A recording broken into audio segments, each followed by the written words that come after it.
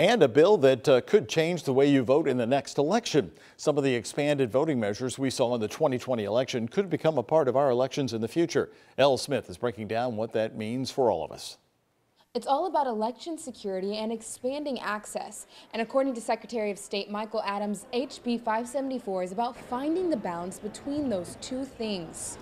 You see some people just want to have access and no security, or just security and no access. You need both. And they actually work pretty well together. The bill calls for in-person voting for an additional 3 days, the Thursday, Friday, and Saturday before Election Day.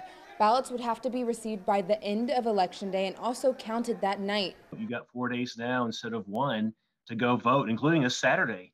That's a game changer, especially for working people. It allows for people to cast their ballots at voting centers, which don't have to be located within their precinct.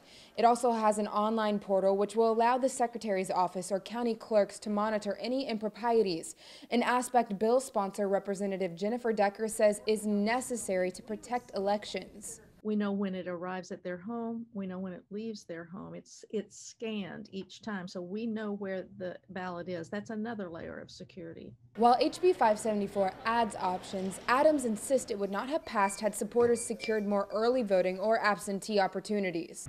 The plan is on Governor Beshear's desk, and right now he has 8 days to sign or veto it. If he does sign it, the next election that these rules could impact is next year.